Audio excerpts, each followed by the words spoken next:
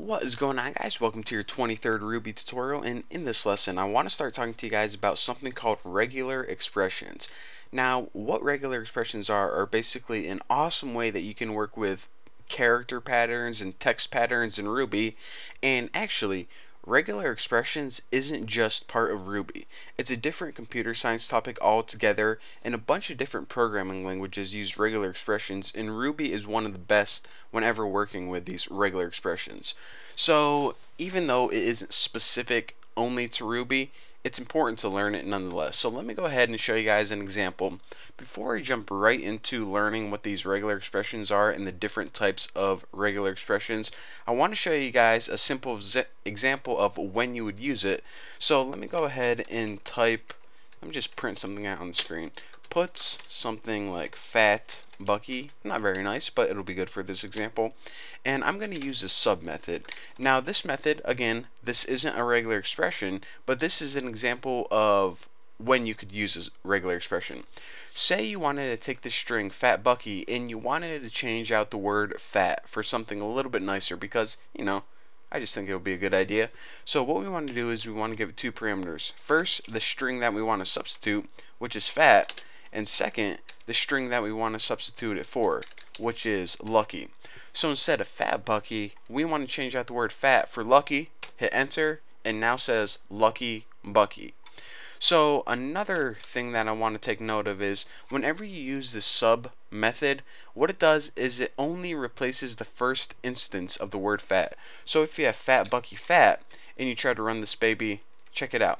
It only replaces the first fat, so lucky Bucky fat. But what if you want to replace all the fats, not just the first one? Well, in order to do that, you need to use the G sub method. Why they named it G sub, I'm not entirely sure. But what this does is instead of just substituting the first fat, it substitutes all the fats. So go ahead and hit enter, lucky Bucky lucky. There we go. I am not fat. I don't know where I'm going with this one, but so anyways, this is basically a simple substitution method, and this is basically what regular expressions can do. They can take part of your text and they can either swap it out for something else or they can just give it to you for later. So even though we use the regular method in this example, I'm going to show you guys how to do this with regular expressions. So let's go ahead and use a regular expression now. Go ahead and make a simple string variable.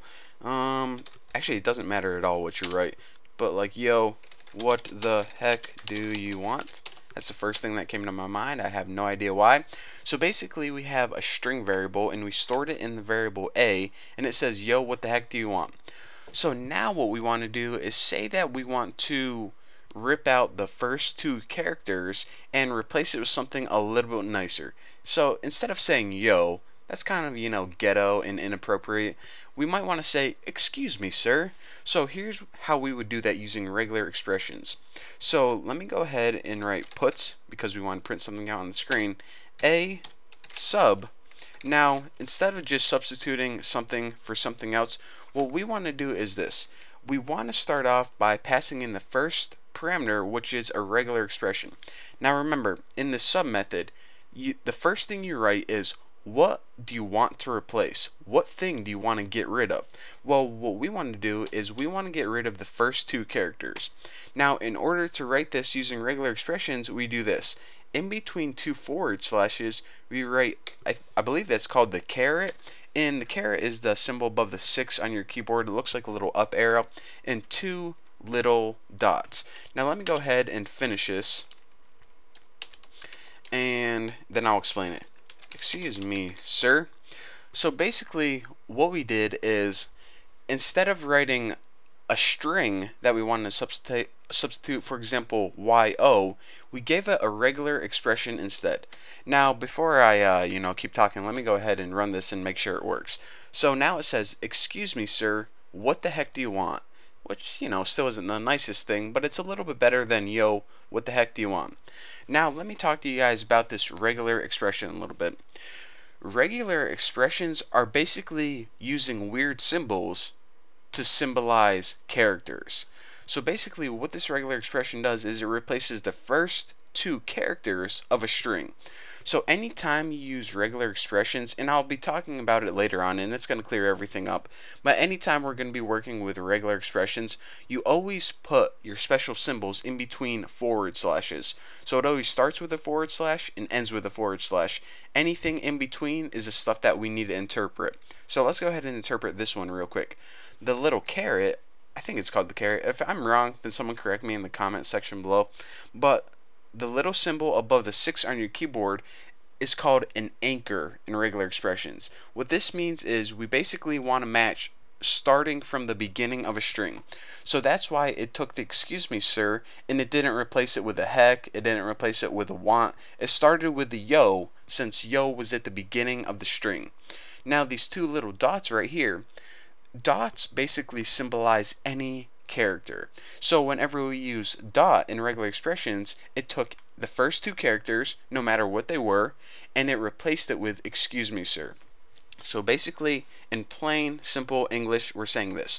Okay, what we want to do is we want to rip out the first two characters starting at the beginning of the string, and in their place we want to stick in excuse me sir. And we did that, and our end result, instead of yo what the heck do you want, was excuse me sir, what the heck do you want.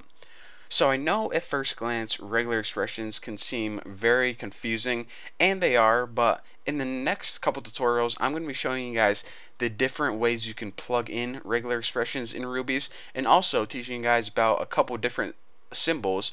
And when you guys are done watching like the next 3 or 4 tutorials, you guys are going to be pros on regular expressions. But for now, thank you guys for watching. Don't forget to subscribe, and I'll see you guys in the next video.